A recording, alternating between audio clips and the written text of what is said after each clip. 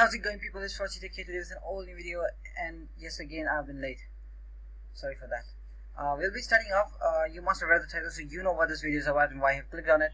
I merely came up with everything on that Epic Games launcher, and please, for God's sake, do not comment about Epic Games launcher down in this video. It's all about the topic that I'm talking about today. We're going to be fixing CSGO with a lot of problems that I faced myself, so I'm going to be showing you how I cleared up with them. Generally, the problem is that CSGO often, if you're having original Steam version, it generally crashes when it comes to the countdown timing, means 5, 4, 3, 2, 1 that case, and means not crashes, it automatically force closes itself, just to get you an idea. So I'm going to be opening Steam for now. Won't be showing you what happens, but I'm going to be telling you how you can fix the issue. It's very easy. I'm going to be telling you mostly all the steps that you can do in case one doesn't work. You can go to another. The second doesn't work, you can go to third, or whatever else, whatever it may be. It doesn't depend. It depends on what problem you're facing. There might be several problems like permissions or authentication or user administration. There could be like you do not have full game data. You can check cache or verify integrity of the file. So we're going to be starting off. Simply go over to your library. This is the very first step you need to do, and most of the time this step comes handy. First of all, you need to go over to your CSGO properties, go to local file, and do make sure that you click on verify integrity of your files, because when your complete game is not being downloaded or the integrity of the game files are not complete, that might cause some fixing issues. Before clicking on the integrity, there are a few things that you can do. For this, you need to make sure that nothing is going on downloading. I literally cannot do it, but because I already have another game on download. So what you can do is to go onto Steam, right on the top left corner, go to settings, and from here you need to go to web browser. First of all, this is not usual, you need not to do this, but delete all the web browser cookies and delete all the cache and all else stuff. I'm going to do deleting them both. And from here you need to go to downloads. I merely click that. Just click on downloads, and you need to click on this clear download cache. Clearing the download cache might resolve issues for downloading or starting apps, but this will also delete all or might cause issues with this. So I don't think you need to do that. If you're having something on download, if you're having nothing, just simply do this. It's going to delete everything. Also, for downloading, make sure that you click on the right server, and in case mine is India Delhi. And from here you need to go to games and Counter-Strike Global Offensive, go to properties, go to local files, and verify integrity. Second thing that you can do, it's to download or participate into betas of Steam client. Go to Steam, go to settings, and from right here you need to go to, I don't know, maybe it's account, and yeah, beta participation, and go to account. You're gonna see change or whatever else it may be. You can simply click on Steam beta update, and that's gonna get you some a few updates. You need to update it because yeah, you need to update because that might solve up issues sometimes. The third thing which you can do, solved up with a lot of issues for most of the people. Not most of it, you can simply do is to uninstall the game and reinstall it. But I don't think you need to do that because that simply doesn't work. Just simply go to properties, go to set launch option, make sure it's -no vid. Click OK.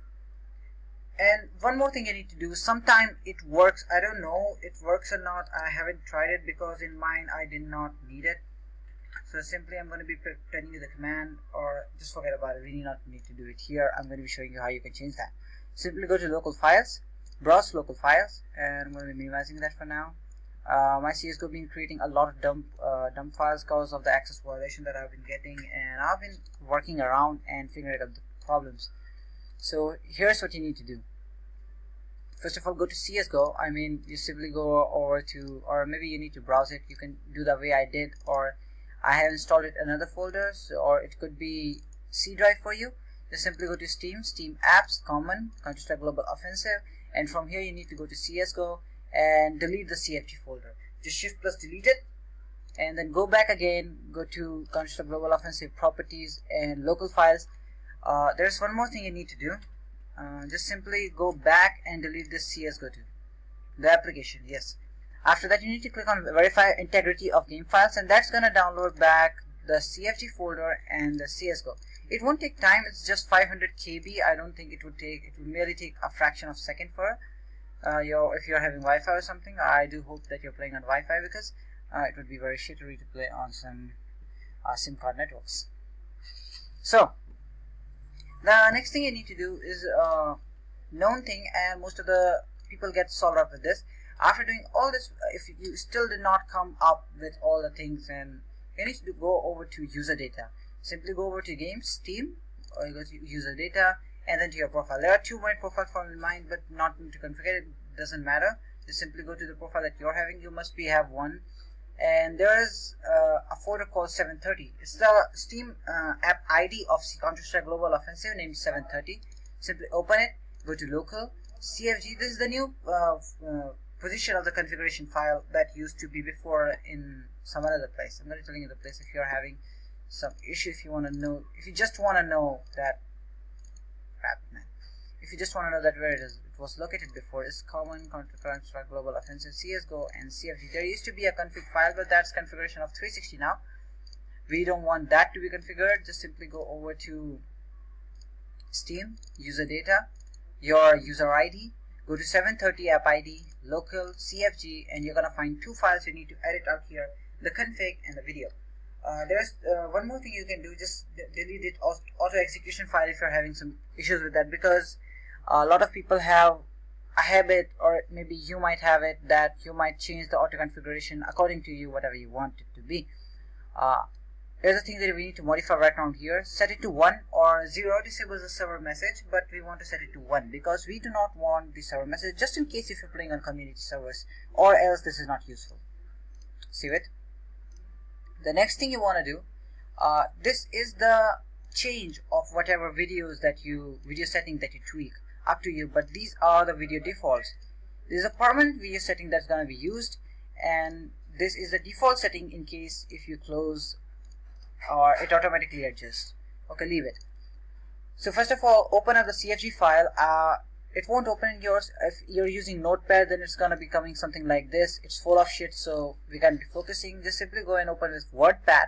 WordPad aligns it, and everything comes accordingly, so that we can even see on it.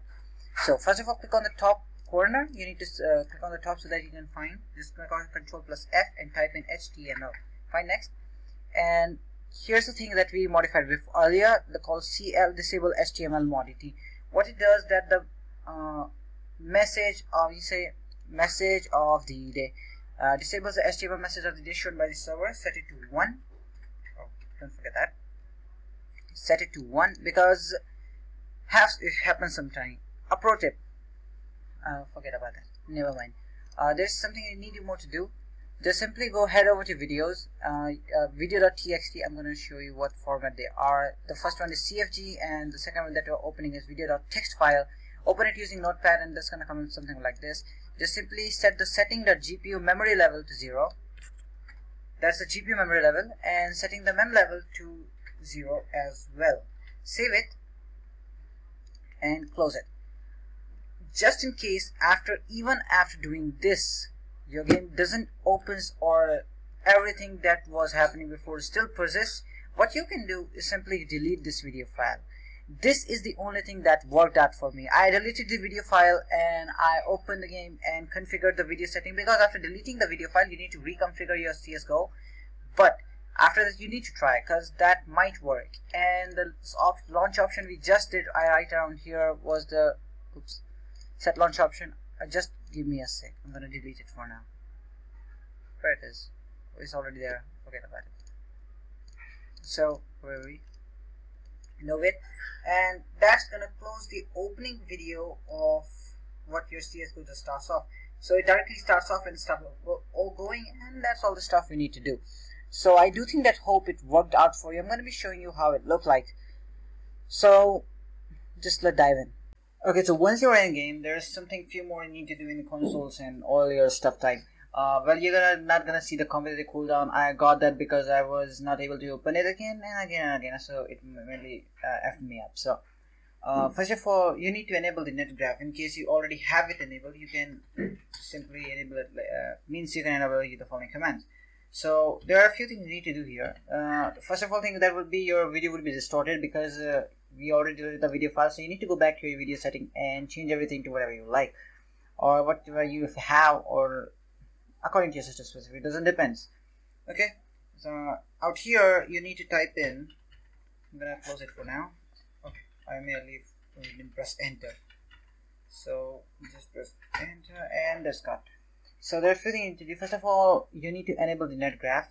So simply type in net graph 1 and that's gonna enable this. It shows the FPS, variable, ping, loss, choke, tick, and the shuttering or variables, whatever being happening in game. There's few things more you need to do out here. You need to clear the animation caches. What key I'm pressing? It's called clear underscore cache. Once you do that, there's just last thing you need to do. Type in cl underscore disable HTML more, just to say, because we already have it that, but you need not to do that again. And to know that what is happening in game, we need to type in developer 1, so that whatever being happening is gonna print out up there. I don't think that worked. I didn't press it, sorry. So developer 1, and whatever you type is gonna show right about here. So you see unknown command or whatever you're typing, so it shows something like that. So I'm gonna type in clear and let's go and get ahead, see what we can do. So let's go to casual. You see there's refreshing workshop aim 1v1, that refreshes the workshop and else thing. And avatar image for user, that's my ID, cache, that's the ref account and all the things. So let's go to casual, select those two and click on go. So it starts writing the configurations, measures the ping. So I'm going to clear that for now because we do not need ping. Okay, we got our ping to be 73, but what we really need is we need to check on SV and variable. So servers using, okay, everything done.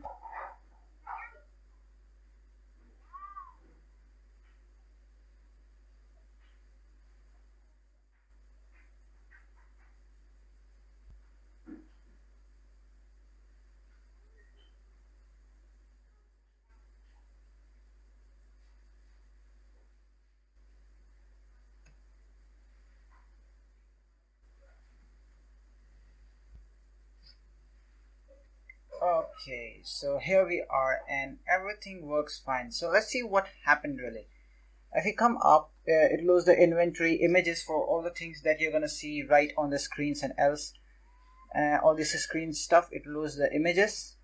And coming up, we're gonna see that there's something it forgot. I mean, failed to load models, mat library. You can type in mat libraries, you can type in mat, and the HDR enablement. It depends. For example, HDR enabled 0, type in 0 enabled, HDR enabled stuff. And let's see what we can get more. Is that okay?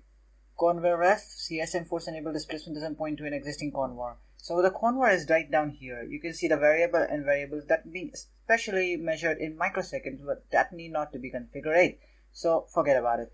Coming down, that's binding uncached material. The material that are not be uncached, so forget about it. Also, few more, nothing worrying. Again, binding and attribute to attach particle effect.